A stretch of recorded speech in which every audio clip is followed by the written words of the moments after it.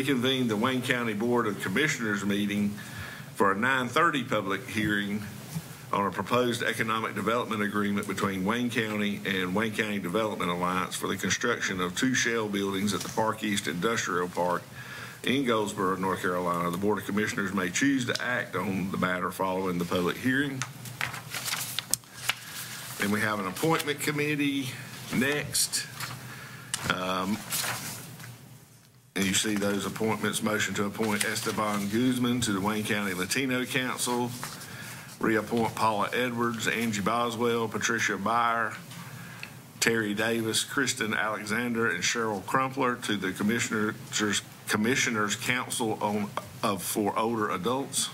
I'll get that spit out. And number 8, a motion to reappoint Dr. Osborne Wilder to the Animal Control Advisory Committee. And then we move on to the consent. I'm going fast because we got a lot of stuff on this agenda. And I'll turn that over to Allison.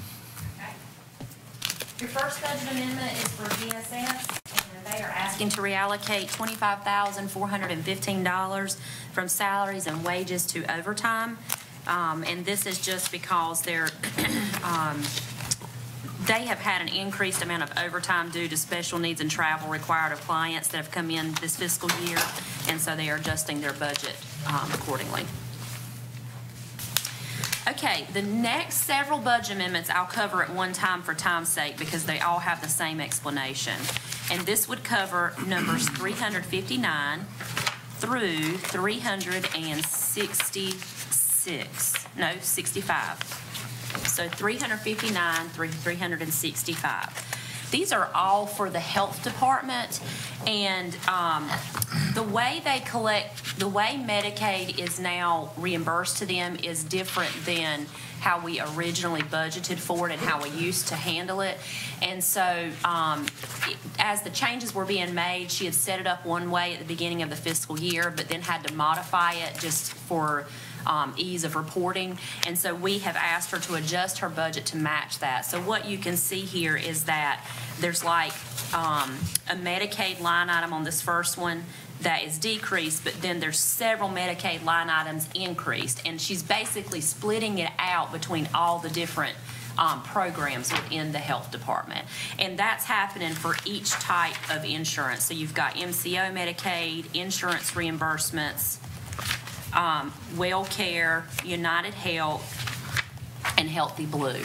And so that's what she's doing here, is basically just making her accounting simpler from ease of reporting and being able to show true cost and revenues for each of her programs within the health department. So I felt like it would be easier to explain these all at one time.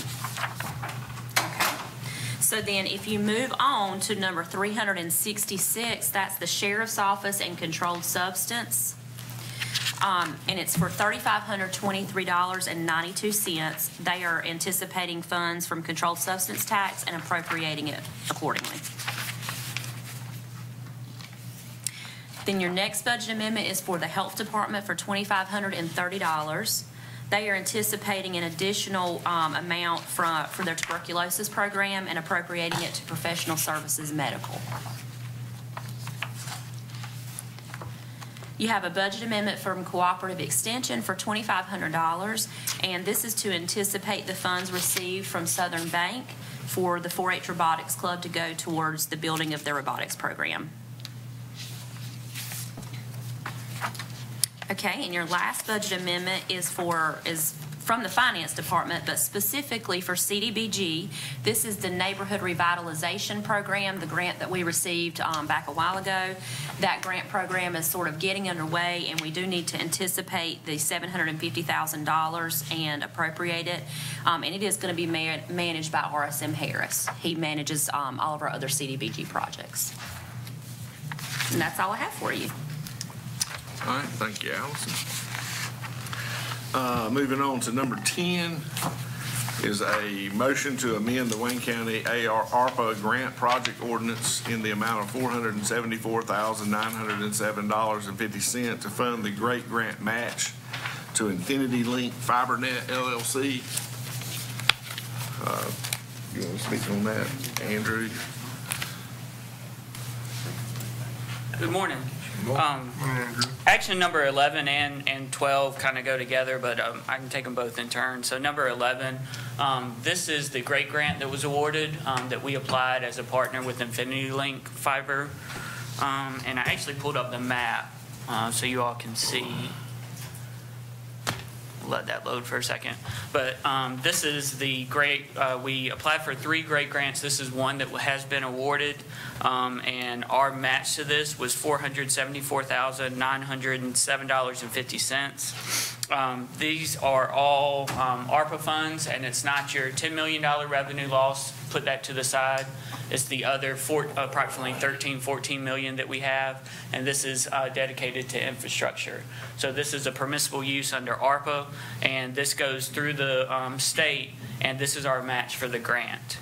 And let me zoom in so you can see exactly what is covered under this. So we had 3 partners that we applied for: Infinity Link, Open Broadband, and then North State Communications. And this is the grant that was awarded, and these are the affected households that they will cover. So you can see it stretches from the eastern end of the county all the way to the north, and pretty much all the way to the Johnston County line and the Wilson County line. So these are the affected households, and you can see right here the total project cost, the amount of the grant, and then the households that will be served out of that. So in order for us to go ahead and allocate that money, we need to amend the grant project ordinance in this amount, and that's what number 11 is for. 10. Excuse me, number 10. Yeah. Yeah. And then I'll go ahead and move on to the next one. The next one is a motion to approve a Great Grant County match agreement between the County of Wayne and Infinity Fiber Link LLC, subject to county attorney approval. So as part of this Great Grant project, there's going to be a 3-party MOU between the state of North Carolina, the county, and then the ISP, in this case, Infinity Link. That's still being worked out with the state. There's still some things they need to iron out. They're waiting on some guidance from U.S. Treasury. But before that can be finalized, we actually need an agreement between us and the ISP to govern how we're going to award these grants. Our match. So it's going to specifically go into how did they request funding from the county, where are these funds coming from, like we've discussed their ARPA funds, and some other things like that. So before that 3-party MOU can be finalized, again, we're still waiting on the state for that. We need to move forward with this county agreement, and that has to be executed before. We're working on that now, so that's why we've made it subject to county attorney approval. So we hope to get these finalized. We can get this match agreement finalized within next week. The state is saying that 3-party MOU, hopefully in a matter of weeks, can be finalized.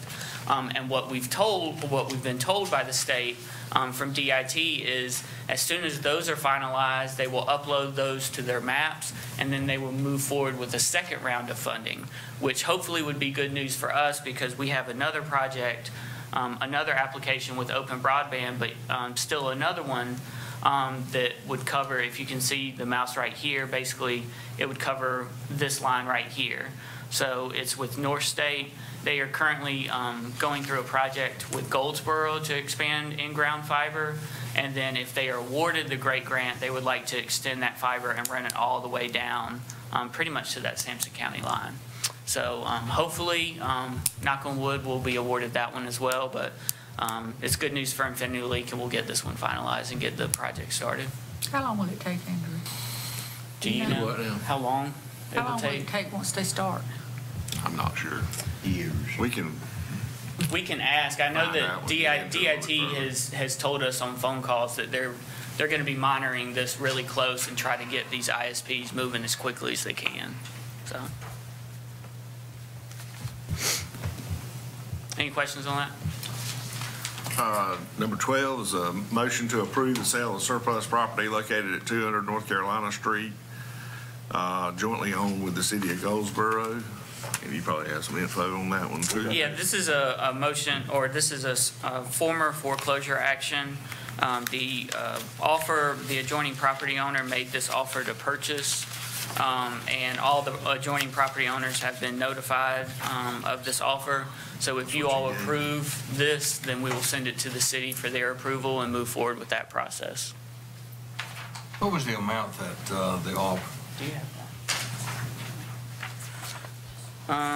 $2,000, and the tax value was $3,320.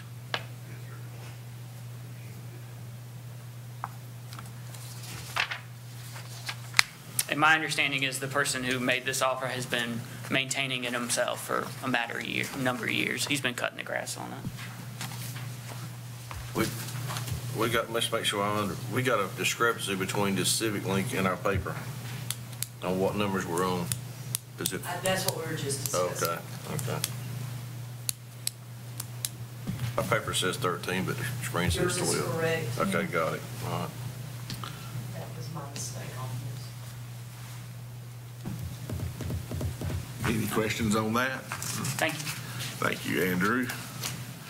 Under new business, we have a motion to approve a resolution by the County of Wayne authorizing the execution of an opioid settlement and approving the supplemental agreement for additional funds between the state of North Carolina and local governments on proceeds relating to the settlement of opioid litigation.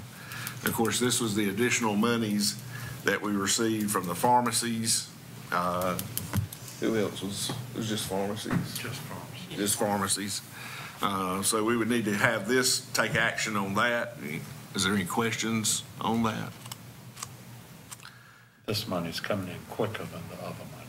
Yeah, they're all at different schedules, so some of them agreed to pay sooner, some of them agreed to pay at a slower pace, but we need that approval of that resolution so we can get it turned in. Also, number 15 is a motion to approve an opioid settlement working group for Wayne County opioid settlement. We've asked for the Madam Chair to assign that group. You can take action on that today, or you can take time and think about who you want on that group. Moving on to public comment section. Each speaker will have a time limit of 4 minutes.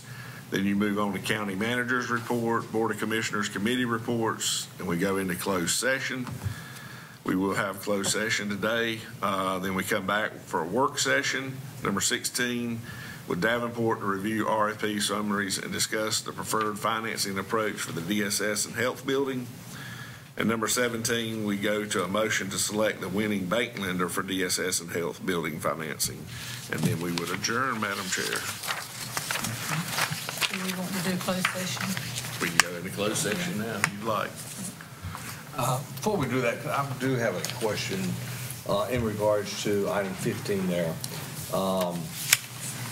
We're approving a working group, but in that approval, are we stating that the chairwoman will actually be appointing that a group? Yes, sir. Is that correct? Yes, sir. Okay. All right, good. I just wanted to make sure how are you going to formulate the group? This would be the group that would entertain options on how to spend your opioid funding. Of course, those options would come back to the full board for a vote. Okay, great. Okay, thanks. What are you doing? Oh, All right. Madam Chair, we'll need a motion to go into closed session. do I have a motion to go in closed session?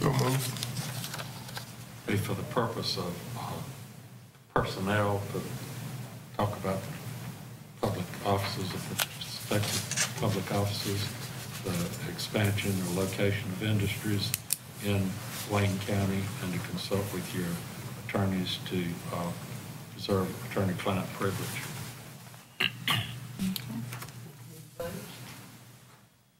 Do we vote on the thing or do we vote? Vote.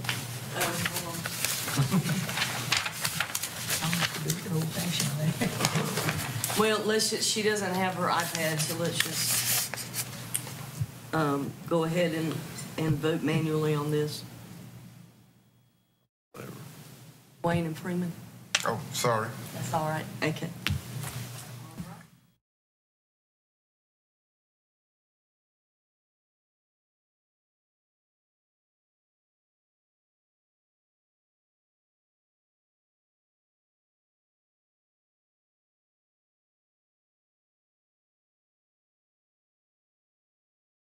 Okay. Reset. There we go. Make- Second lane, see what I happens. make a motion that we recess 5 minutes.